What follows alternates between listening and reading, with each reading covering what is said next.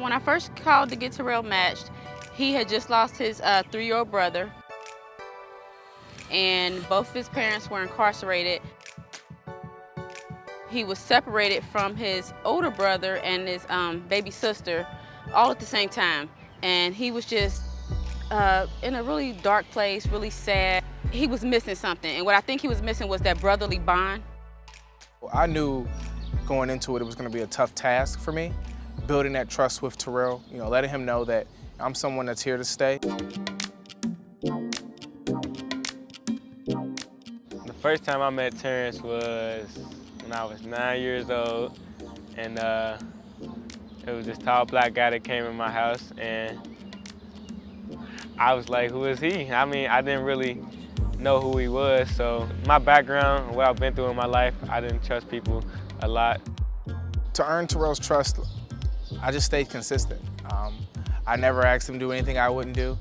We joke all the time when I was in college, and I would ask him about his grades, and, you know, we'd have little competitions, and, you know, we'd joke, and one semester he actually had better grades than me, and so I had to take him out for dinner. I got a C in the class. I thought I'd do better, and he came with all straight A's and B's. Right here. Action. All right. Let's do, Y'all point at you through the camera, you know. All right. It's a big smile. Big smile. Big smile. Terrence is a true big brother. Get the headlock picture right here. Because of Terrence, I'm graduating high school. I kept an AB honor roll. Because of Terrence, I'm a more happier person. When I found out Terrence won Big Brother of the Year, I cried. I was so happy for him and for Terrell as well. Terrence is a treasure.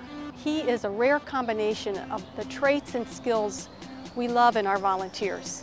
When his case manager asked to help recruit other African-American volunteers, he was there. When he went to Iraq, he kept in touch. Terrence has always been there. For Terrell and for our entire agency, he has been consistent and he's been passionate.